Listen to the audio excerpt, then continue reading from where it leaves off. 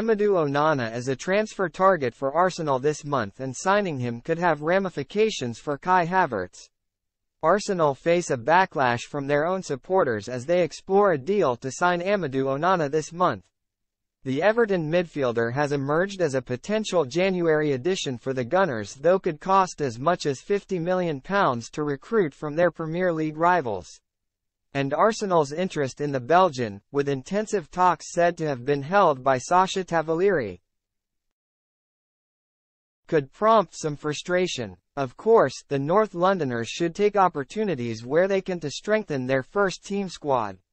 They need as strong and deep a squad as possible in their Premier League title fight against Manchester City and Liverpool.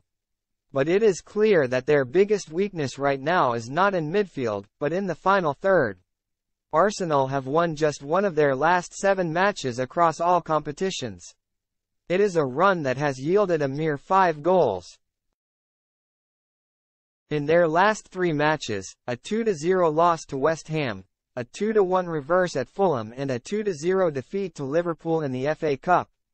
They have managed a collective 61 shots and managed a single goal.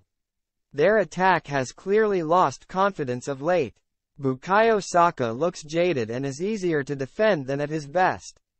Gabriel Martinelli has lost some spark too.